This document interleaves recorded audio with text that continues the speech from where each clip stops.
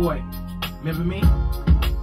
I'm back. You know I was gone for a minute, you know what I'm saying? Had to do the music thing. I know you know how that go. But I'm back. I'm all yours. Listen, now I've been busy on the road, on tour, doing shows galore. Got you waking into Grimmie, you know the business, y'all. It's going down. I got my boy over here, Johnny J, what up, y'all? In the house.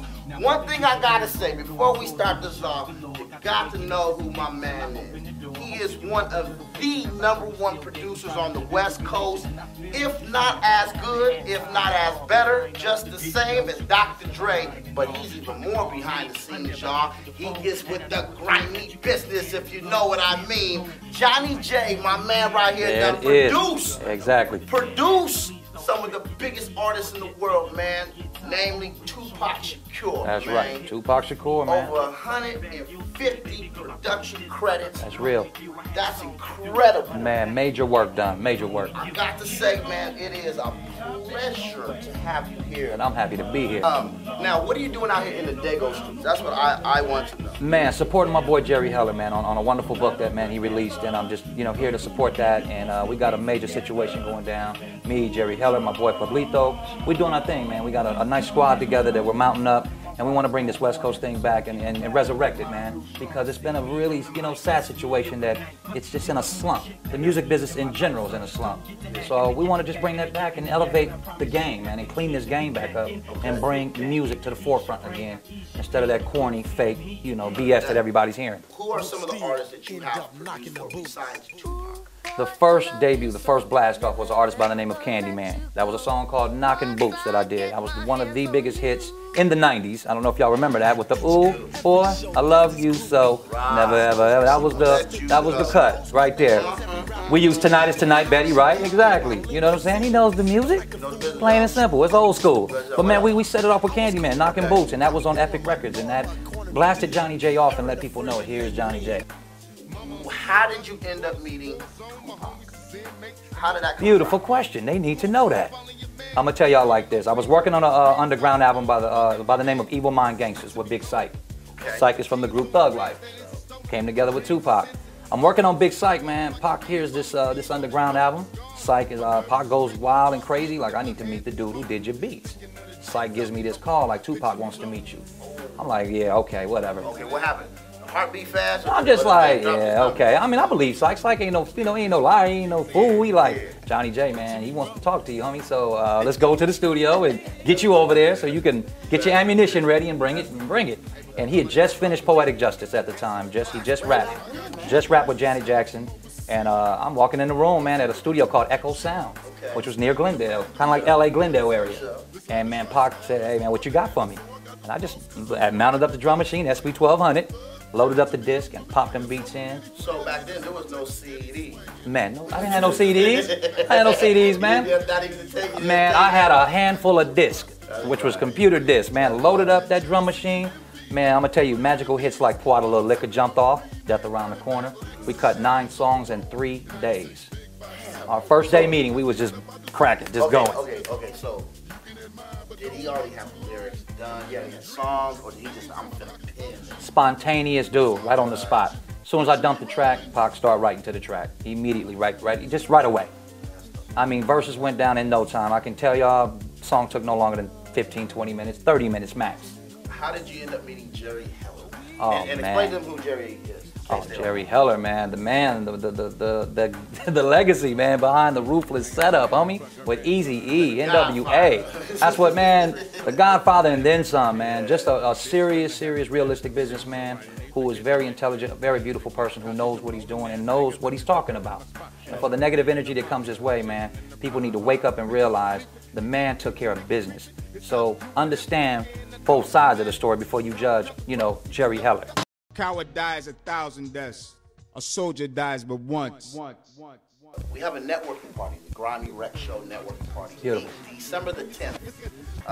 You're going to be there. I will be there. You need me there, I'm there. My man's going to be there. Not a problem. The producer of Tupac, the producer of Handyman, producer of Platinum Selling Records, is going to be at the Red Circle downtown San Diego, December the 10th. There it is. Show up, bring your CDs. Bring them. Bring anything you got, promotional material. That's it. Come in there and meet this man. And I mean, when he says bring them, bring them. We go through them CDs, y'all. Don't think they go into a trash can unless they whack. If they whack, you know where they go. Now, I know for a fact, man, that you and Jerry are starting a record label. Yes, we are. Okay, now you guys heard that right here. They are starting a record label. Correct. Brand new. Fresh. One of the most powerful men in the music business today, Jerry who? Heller. And one of the most powerful producers in the music business today, Johnny J. Thank you. You know the business, y'all. We keep it grimy That's on right. here, man. Now, how did you meet Jerry? That goes back, man, where it's kind of crazy, y'all. We've known of each other for years, but we eventually met at an event, man. Everybody's known. Yeah, we've known of each other for years. What the hell are you talking about? Let me tell you like this. We've known each other for years. We all personal. Yeah. But we crossed paths, man. It's kind of weird. We crossed paths through this industry because when Easy was working on the Ruthless stuff, I was working on Candyman at the same recording studio called Audio Achievements. So we always crossed, but we met not long ago. Officially, we physically got to actually shake a hand, hug one another, and lock down some business and make some history happen. He was a big fan of mine. I respected him, loved him to death. Never had a negative vibe about him. I said, man, let's do this. He looked at me, let's do it. And the rest is history, y'all. We locked it down. Not very long ago, we just officially hooked up. And he lost Easy, man. I lost Pac. And it was almost as though those two brought me and Jerry together, man. It was the most magical experience I think I've ever felt with somebody like a Jerry Heller and my boy Pablito, man. We just locked up. You guys got some history. That's real. That's real. So what's on the horizon with you? What else? Man, you guys, I want y'all to understand something out there. I do have a label that is Clockwork Entertainment. That's with a K that I've always had in the works. I always kept it to myself and just had to, you know, get an artist ready that I was happy with. And the artist that I got coming out on that one is TJ. So that's my rap artist that I want to blast off, y'all. He's from the IE, you know what I'm saying? And I'm just ready to do this, man. And he's a youthful, young, talented, gifted, I mean, very dope poetic rapper that just blew me away. And I was like, man, I got to touch this dude. It's going down. He followed me since he was a kid, a baby. He's still a kid, but he was following me since he was a baby, man. All right, those visuals we see on your mind. That is on my MySpace. Give us your mind. The MySpace, Johnny J, y'all, Johnnny, the letter J, and the number 1, all right? Johnny J, number 1, all right? The number 1. Any websites besides mine? You got thuglifearmy.com. That's my folks, man. Those are my backers right there. You got Chicano Radio Network, crnlive.com, who are some major, you know, supporters of a Johnny J thing, man. Whatever I'm doing, they're right there behind me. We're just like one big, you know, squad, man. One big, beautiful army that's ready to mount this music up. And I mean every aspect, y'all, from rap to R&B to, like I said, punk, you name it, country, western, the whole 9. And I don't care what color you are, as long as you got some talent and you bringing some real heartfelt feelings to me, and we ready to put it down, let's do it. And I'm gonna make it happen. And that's real talk for me. One last question. Well, is can you please give some real gangsters advice to some of the up and coming? One rule, remember this. Know music first before you even push a keyboard, before you even drop anything on the drum machine. Study the craft, you know, realize where music comes from. Understand what a bass guitar is. Understand these different instruments, y'all.